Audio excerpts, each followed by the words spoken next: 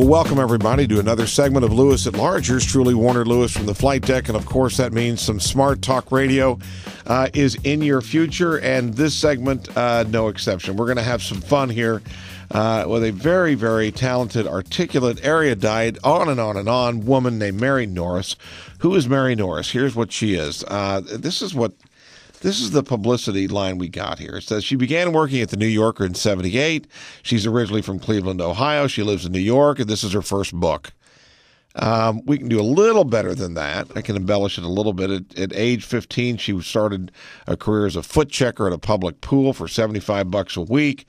Down the line, she attended University of Vermont under fellowship, and she also drove a milk truck for a local dairy for a few months in 1975, and she also was a cashier at Corvette discount store back in her past.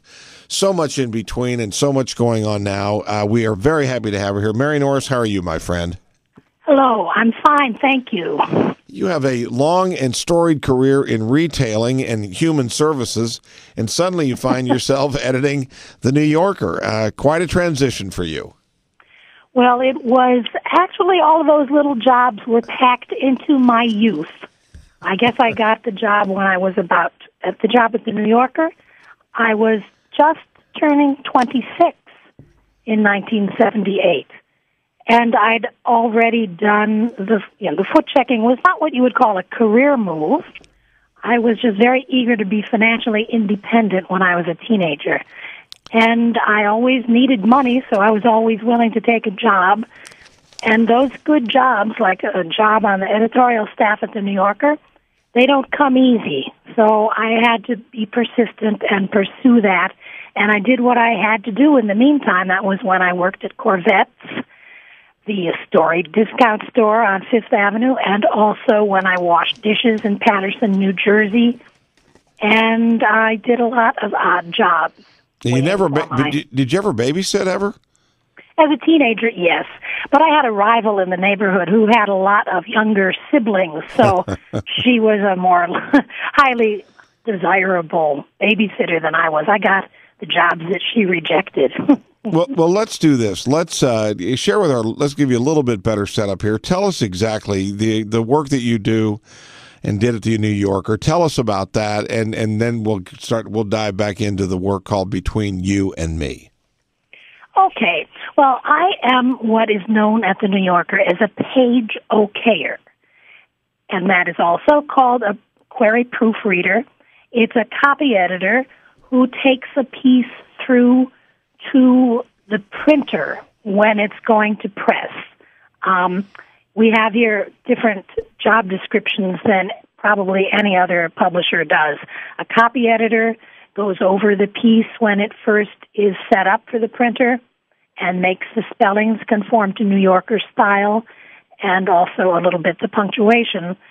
And then somebody in our department does what is called a Gould reading. That's Gould.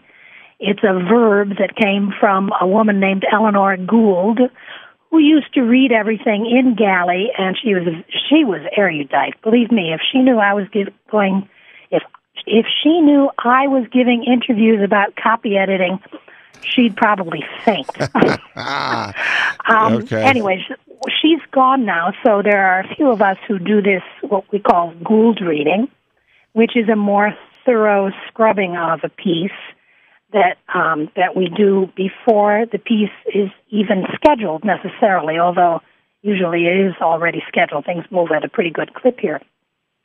And then once the piece is scheduled and it's going to be in the magazine that week, we read the piece again. We split up the contents of the magazine among about 6 or 7 copy editors, proofreaders, okayers, and for instance, if 3 big pieces are running in the magazine, three of us will each take one of them, and maybe we have time also to read a review, a department in the critics department, a column in the critics department, a book review, or cinema, or a piece of fiction.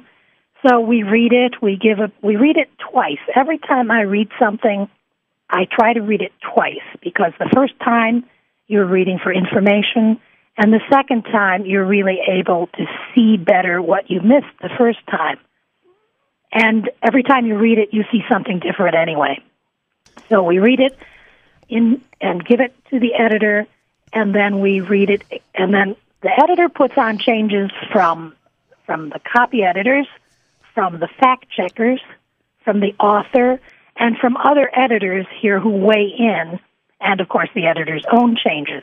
So when you read it again, you have to make sure that all those changes that came from other places are still copy edited by New Yorker style, and that they haven't created a conflict or a mistake somewhere else. Then we go through that process again. Do you do any of this with a piece of paper in your hand, or is it all done on a computer screen? I do most of it with a pencil on paper. That's it's. Are you considered a throwback, and they go, "Oh, there she goes again. We've got to take it from her analog style," or are people still doing that these days? Well, in this office, it still goes on. The copy editors, the proofreaders, it's not that we're total Luddites. Later on in the process, we switch to the screen because all of publishing now, I believe, is a desktop operation, right? But my first reading, I use a pencil on paper in the galley. Same with the second reading. All of us, before the piece goes to press, the editor, the fact checker, the proofreader, we sit down together over copies on paper of the piece, and we go over them together. And what my job is to collate all those changes from those different sources onto one clean proof, which we call the reader's copy. And then I enter all those changes into the electronic file. And then somebody, we have what we call it the makeup department. Other places call it production or layout. They then produce a new version. And we have another layer of proofreaders that's like a safety net that compares my reader's proof against the new version to make sure that I didn't enter any mistakes. And then we hope that it's ready to print. If you just joined us, yours truly, Warner Lewis from the flight deck of Lewis at Large Radio. We're talking to Mary Norris, a good one here. She is an editor for the New Yorker magazine. I believe she referred to herself as a Gould editor. Is that right? Well, one of the things I do is called Goulding. Goulding. I think that Goulding. The term people might recognize is query proofreader. Query proofreader, okay. Right. There's a brand new work that she has called Between You and Me, Confessions of a Comma Queen. It begs the question, to do what you do, yeah, you do have the advantage. There are things like spell check and all those various things. We are also very aware the New Yorker has a unique style of writing and editing. But I'm curious as to how did you acquire such a knowledge of grammar, of the English language, of punctuation? How does that happen? And at some point, does someone hit you over the head with a bottle of champagne and say, you're ready, or do you grow into that? Oh, I wish somebody would hit me over the head with a bottle of champagne.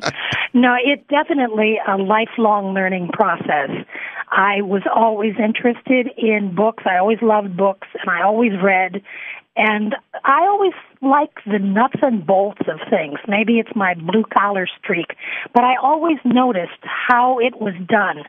For instance, I think I say this in the book, when I first read books, I knew I wanted to write a book someday, but I thought it was going to be hard to make each line even on the right side of the page, and I thought that was the writer's job, to make it all come out even at the margins. And, who knew that one day you would just be able to press a button that said justify right, and that would happen. One of the things I know that is in this book is the phrase, you can't legislate language. And that leads me to maybe a bigger question for you. Mm-hmm. Is it fair to say that overall, and we'll confine the conversation to North America if you want, are we dumbing down on our knowledge and appreciation of punctuation, of grammar, of sentence structure, etc.? And if we are, should we care? And if we should care, what do we do about it? Well, I don't think we're dumbing it down. I think that has been a perception every generation has about the generation that's coming up after it. There's a lot of concern because texting and Twitter and Facebook and email that people don't have high enough standards. They don't apply the same standard to those things, to a text, say, as they do to a printed piece in a magazine or in a book. And that may be true, and if so, if we can, it's our job to raise the standards of Twitter and texting. But if it's not for print, if it's just, a message between friends, who cares if it's all lowercase and it leaves out the punctuation? You really have to consider where it's going to appear, and if it's going to appear in print, of course you want to bring it as close to perfection as you can. Do you work with writers? Are there writers that you work with that submit stories or whatever that demand that nothing be changed, meaning they want it the way they want it? Do you ever run into those kinds of situations? I would say that I used to feel that more in the early days. I don't know why I don't feel it so much anymore. Those writers who would always demand that something not be touched, they're not usually very good writers. The best writers are very interested to get feedback on a piece before it's going to be published. That's what we're here for. And I think that the writers who get defensive are the ones who are not very sure of themselves. When you have worked in a magazine a long time, when you've written for it and when you've worked in the editorial department of it, you figure out after not too long that things that appear in it are collaborations. A lot of writing, it will be a collaboration between the writer and the editor. The author still gets the credit for it. It's the author's voice. We do everything we can to make the author look good. So it is the author's piece, but it's been sifted and refined by a team of people. What is it in your, and again, this is a big question, but just in general, in the best way that you can, what is it that makes the New Yorker the unique magazine that it is? What is it that makes it stand out or at least stand apart from the others? The cartoons, of course. Yep. There is a wonderful formula that includes cartoons, and, even after 30, 40 years at the New Yorker, when I receive my copy on Monday, I go through it to look at the cartoons, just like anyone else who receives the New Yorker. And apart from that, we have access. I don't know if we have access, that's perhaps not the right word, but some of the best writers alive want to be published in the New Yorker and are published in the New Yorker, both fiction and nonfiction, as well as criticism and short journalism and long-form journalism. There are a lot of good writers out there, and we are able, I don't know why I'm saying we because I don't pay them, but the magazine is able to pay them well and to get good work out of them and to give them the space they need to tell the story. Our editor right now, David Remnick, is from the newspaper world, so he's very intent on publishing pieces that are timely. I would say that the thing that has marked David's tenure here was 9/11, when after 9/11, the New Yorker had a mission. We were going to cover important things like that, and of course we who work here, we're all grateful that there was something for us to do right after 9/11 to help put out a magazine that next week. What about this whole the whole new world? Not new anymore, but over the last decade, the emergence of online publishing, the emergence of online publications of magazines like the New Yorker, the online editions. How has that changed not only the magazine's perspective and sense of itself, but also your job as an editor? Well, we run so much on the web and every place. There is so much out there on the web that it's impossible for us to give it the same kind of attention that we give to individual pieces that run in the print magazine. We started out trying, but it just couldn't be done. The kind of give and take that takes place between the editor and the proofreader, and then the editor and the writer. There was not time for that because there's something new on the website every 10 minutes, if not more often. So that department now has its own group of copy editors, and they do their best, but they don't have the experience that comes from having done this for 20, 30 years, which the rest of us, the people who work on the print side, still have. But it's still, it's wonderful. It's cracked everything open. It's given writers more chances to be published, and I hope they're getting paid for it. I believe they are getting paid better for it than they used to. It's not for free. You're not supposed to be giving it away. But one of the things that happened for me was that when I started writing for the web, I wrote a piece about commas in response to a piece by Ben Yagoda in the New York Times that made fun of New Yorker commas. And that was my breakthrough as a writer, that piece on the web. So I'm all for it. Okay. What about younger people? Are there young people lining up to be editors and doing the work that you do right now for the New Yorker? Yes, there are. I'm happy to say that there are some very talented young people, and it sometimes surprises me that they really are interested in editing. They study. They want to see what the senior proofreaders are doing.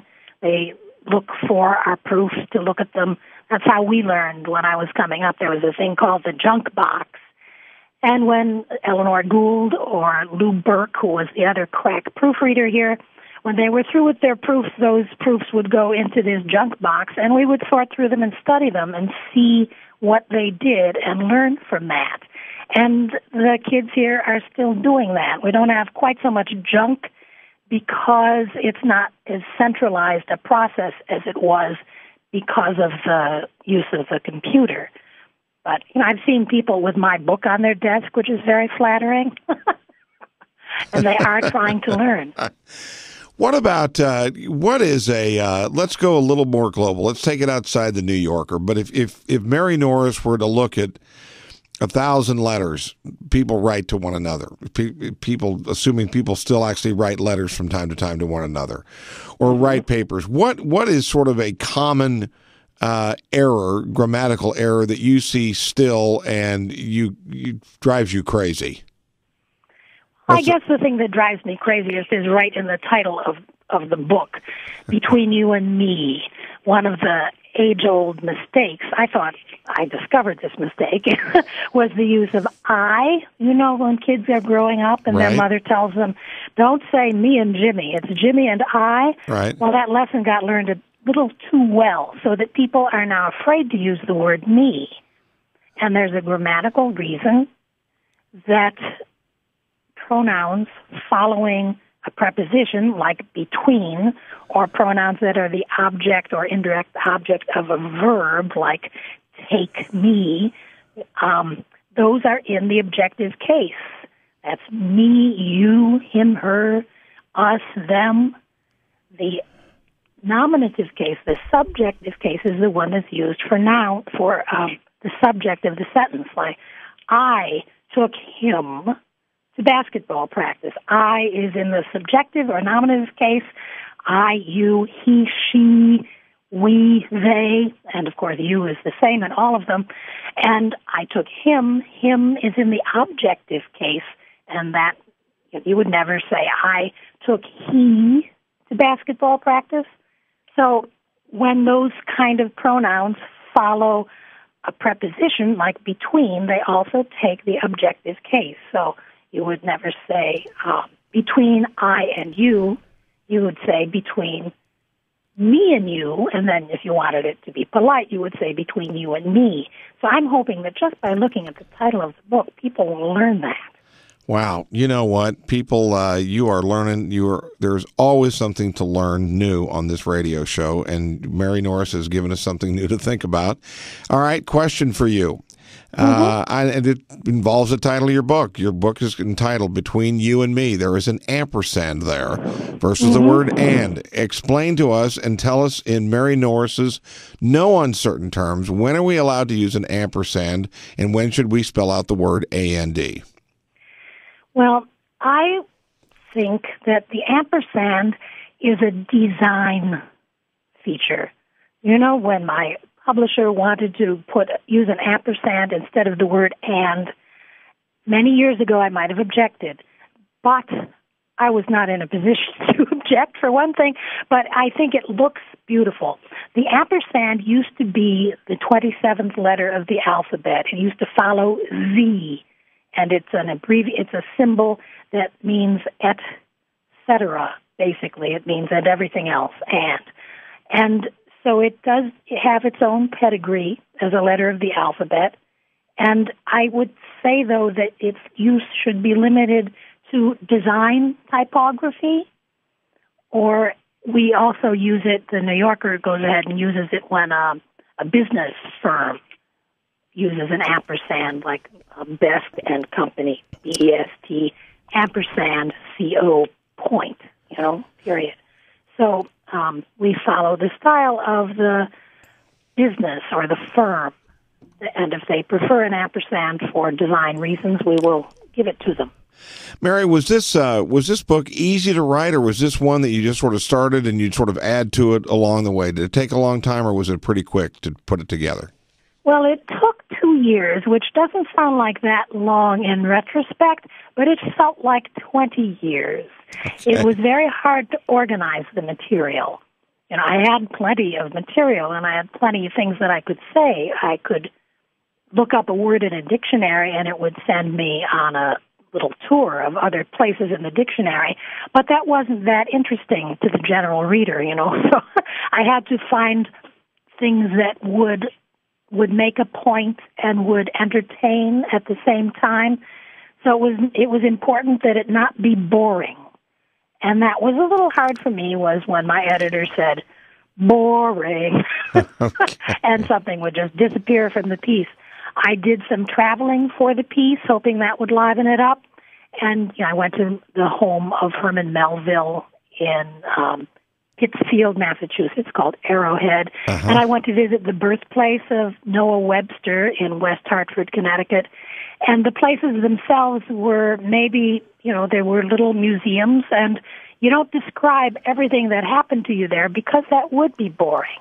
But you find something that resonates, and then your editor takes out everything that doesn't apply to that, is how it works. So I wrote a lot more than actually appears in the book.